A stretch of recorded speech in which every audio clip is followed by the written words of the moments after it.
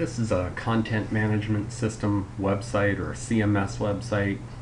We used to call these database-driven websites. It's all the same thing. Database-driven website, CMS, or content management system website, all the same thing.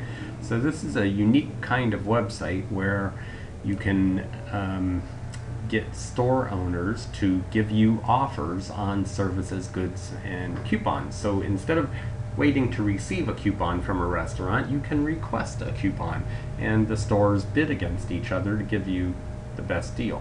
So from the back end of the website, they can change the content on any page.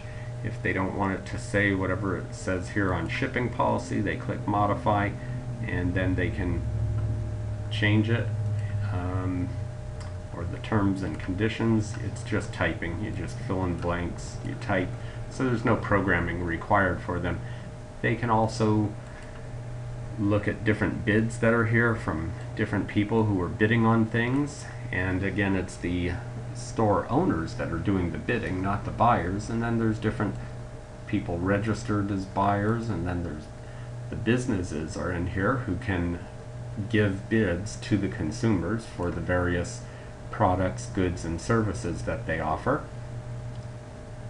And we're able to see all of these things from the admin, control them from the back end or back office of this website, and we can see we've got a lot of different businesses in there, all different kinds of goods and services, and actually we have 13,525 pages of businesses that are listed in this website. So it's a pretty involved database-driven website or content management system, and they're able to control everything from the back end of the website.